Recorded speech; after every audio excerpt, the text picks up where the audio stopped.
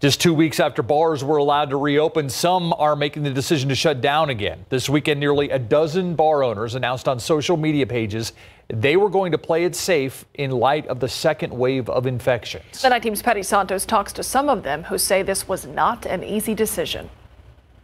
The Well on the north side. We thought that it was best to shut down to give our staff a chance to get tested, make sure they are all healthy. Brooks Pub on the southeast side. We started seeing things happening at other clubs and people testing positive, and it was moving so fast that you have to make a choice. Just 2 of the nearly dozen San Antonio bars that announced on social media this weekend that they're shutting down again for a deep cleaning.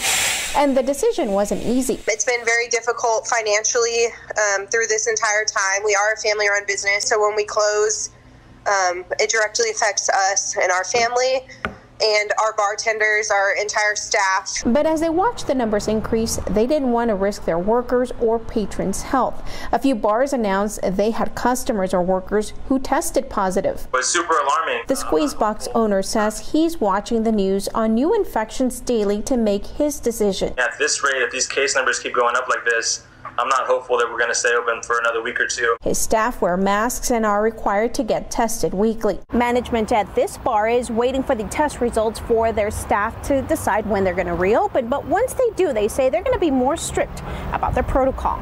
It's just not worth it to keep going through the opening, closing, when it's just easier to make it right. Bar owners say they were eager to get back to business, but now they're forced to make a moral decision on whether to make a living or shut down. You can't fault anybody for whatever decision they make, because people have to eat, people need jobs, and this is the times we're in right now. Patty Santos, KSAT 12 News.